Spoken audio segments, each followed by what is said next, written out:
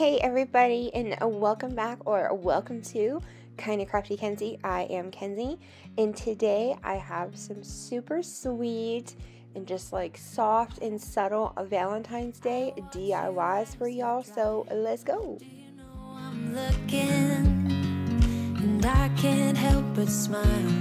Do you know how much I love This first DIY, I am actually just going to use this door that I got from Dollar General. I picked up quite a few of these back in like early fall, which I thought was funny because that little truck that was on there actually had like Christmas presents and Santa's sack in it, so I thought that was kind of funny, but we can use that for next Christmas. So this did take some elbow grease and some of like my he-woman strength to get this stuff off of here. I know it looks like, oh, it's just glue, it'd be simple. Well, Dollar General uses way better hot glue than Dollar Tree, and that stuff stuck. I had to use my heat gun to get it off, and there was no saving it because it just like crinkled up into nothing. And then down here at the bottom, it's such a mess with, they have staples in there holding down this floral like wire, and then it's all marred up, like you can see like all the nicks and the holes, but I just got it all off of there, and then I just sanded it down the best that I could, used my heat gun to remove as much glue as I could, sanded that, and it turned out fine. I DIY'd one of these back like in the fall for some shabby chic fall, and I love it because you can totally just like switch out like the little wreath, which is basically what we're doing with this one as well, and then you can have it up all year round. These little wreaths I got, I think these are like grapevine wreaths. I got these in a pack from Amazon. I'm pretty sure it was like a 12 pack. It's either 12 or 24. I will try my best to link it. I'm terrible at remembering to link my Amazon stuff, so if you need the link, let me know. But yeah, they're on Amazon, guys, and even if I forget to link it, I apologize, but you could just type it in, you'll find it. Then I painted it white a little bit to just kind of lighten it up. I didn't want like that dark brown, even though only a little bit comes through. But I just took a bunch of like sprigs and stuff that I had like in a bag of like all my leftovers, just like little pieces of greenery from florals from everywhere. And I went ahead and hot glued those down, and then as you can see, I went ahead and added some little floral pieces as well.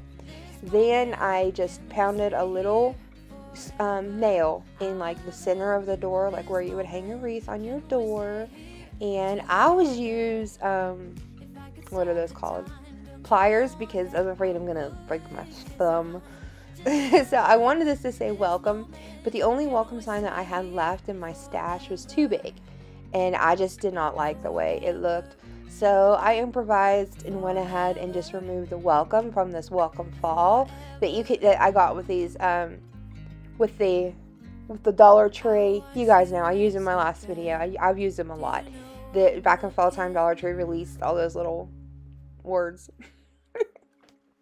Can I still blame it on COVID brain, or maybe it's just blonde brain at this point? I don't know. But anyways, as you can see, the fall did get ruined, and the welcome did come off letter by letter. But I painted them like with like a little bit of a pouncing motion with some of the Nimbus light gray chalk paint by Waverly. And then I did use my ruler to line it up so that I can at least keep that as straight as possible. And then I'm just using some of this really awesome brush on Gorilla Super Glue. I love it because you can control it a little bit better. And this adorable little door is all done. And like I said, you could totally leave this out all year round and just change out that little wreath. It's so cute. But this is my Valentine's Day door and wreath. And like I said, this will take you right into the spring as well. this moment? Can we stay here together?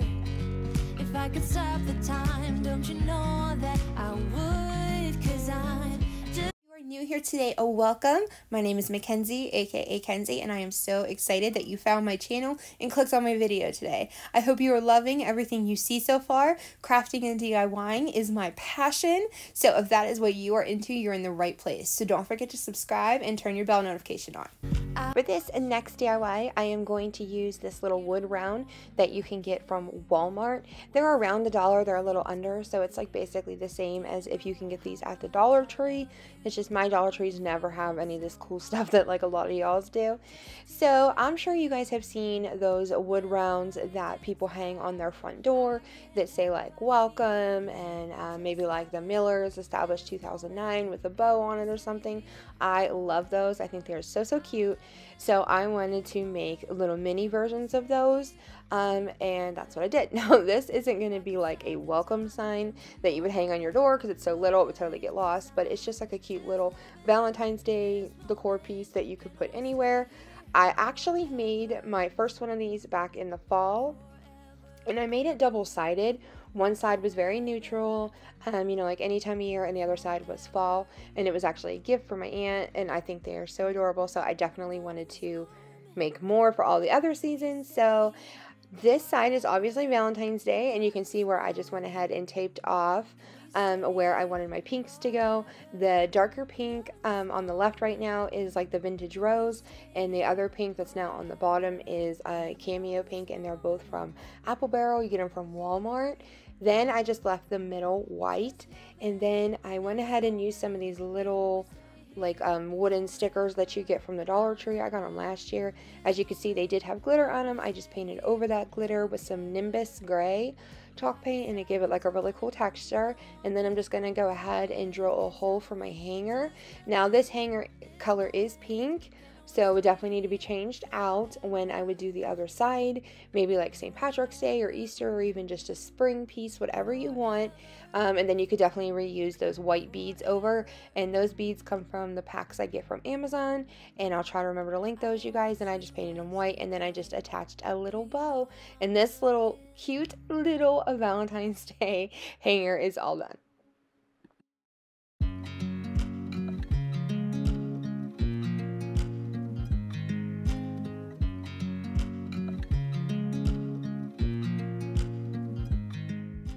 On to DIY and number 3, I am just going to use this little like framed picture that you can get from the Dollar Tree.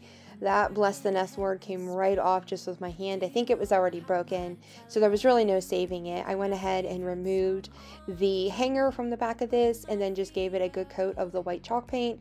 I don't think I had to use 2 coats, but I might have went in here and there and touched it up. Now I'm going to take this little heart that I actually got off of a sort of like a beaded garland from Dollar General last year, and as you can see, I disassembled it, but then I just filled the little hole in with some spackle, and then I just covered it with some of that tea rose folk art paint, that acrylic paint, not folk art, you guys, Apple Barrel, that I used in the last project.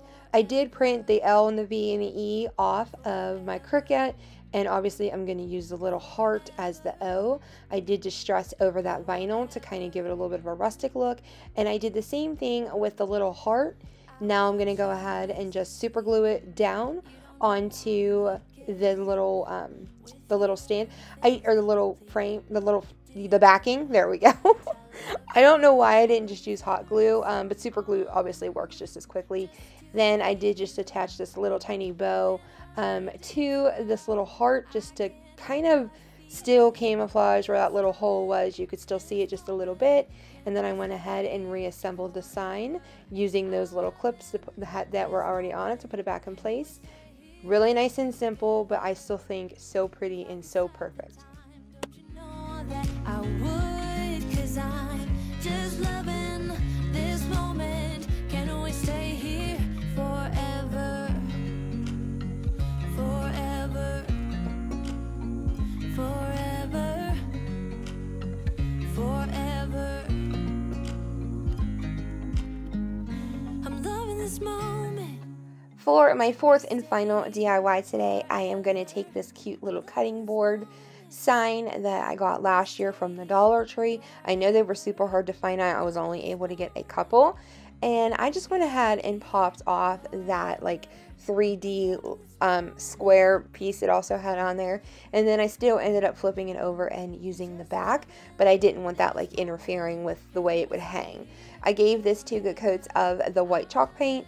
Now I am going to take this little wooden spoon that I got from a little pack from Hobby Lobby back in like the fall season, I believe, but I'm pretty sure they have them all year round. and I painted it with the Nimbus Gray. This little rolling pin I actually got off of Amazon in a pack that I will try to link for y'all, and I just painted it with the ballet slipper. Hubby opened it for me, thank you. And then I went ahead and printed off this cute little homemade with love with that little whisk in the middle off of my Cricut. Like I told you guys before, my Cricut is up and running, and it's like Cricut on speed. I don't know. It's like so fun because it actually works. So I'm like really excited to be using it. Then I took some of that blush pink twine that I've been using in my other projects today, and I just kind of wrapped it around the handle of the cutting board just to give it a little bit of that farmhouse feel. I just hot glued a little bit of it down, and then I just continued to wrap around the handle until I was happy with how much I had on there. And then I just simply put a little dollop of glue. Every time I say dollop of glue, I think of Dollop of Daisy, you know, the sour cream, the commercial. Anyways, I put that on the back of this just to kind of, you know, hold it in place. Just loving this moment. Can we stay here forever? Now it's time to apply the vinyl, and I only used the Homemade with Love and then the whisk. I did omit the gray hearts. Instead, I brought in some pink ones to kind of break up the monotony of the gray and have a little more pink pop there on the front of the cutting board. Then I just attached the little rolling pin and that little spoon in the corners with some hot glue. I think this is so adorable. This is just, I don't know, this is definitely hands down my favorite DIY of this video. This is just so sweet, and it was so easy and inexpensive to make. I did go ahead over that vinyl with some of my white chalk paint. You guys know, if you watch me much at all, I do this all the time to kind of tone down the shine of the vinyl and make it look a little more aged. And then I just used some of that blush twine that I've been using the whole video and just attached a little hanger. And this little cutting board is all done. I just think it's so precious. I can't get over it. You guys will have to let me know what you all think of it. And that is it for today's video, you guys. I'm so happy you guys came along with me while I made these crafts. I love making Valentine's Day DIYs because one of my favorite colors is pink, and this is really the only time I get to craft with pink, so it's fun. But anyways, I'm so excited for Friday's video, and I think you will be too. So make sure your bell notification is on, and subscribe if you're not already. Don't forget to give this video a big thumbs up. It really does help my channel grow, and I am so excited for you guys to see Friday's video. So don't forget to be here. I will see you then. Bye, guys.